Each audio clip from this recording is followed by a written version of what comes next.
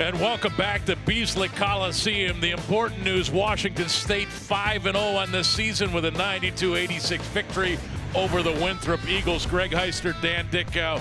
Dan, it was Noah Williams who got the offense feeling good early for the Cougars. But Noah had a great first half of mixing in penetrating attacks as well as opportunities from beyond the three-point line. 12 of his 19 points came in the first 20 minutes.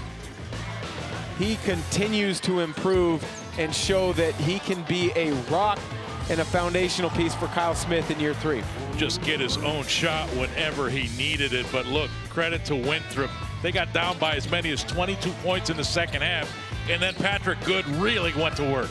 Patrick Good was in fuego in the second half. He finished with a career-tying 11 three-pointers. Yes, that's right. Tying. So the scouting report should tell you he can shoot it a little bit from the outside. Washington State gave him too many open opportunities. He took advantage. 33 points on the night for him. Yeah, Patrick Good finished with 33 points. Michael Flowers was clutch at the free throw line for the Cougars down the stretch, who went scoreless without a field goal for better than 9 minutes in that second half. But they get the victory. They're now 5-0 on the season. Good night from Pullman, Washington.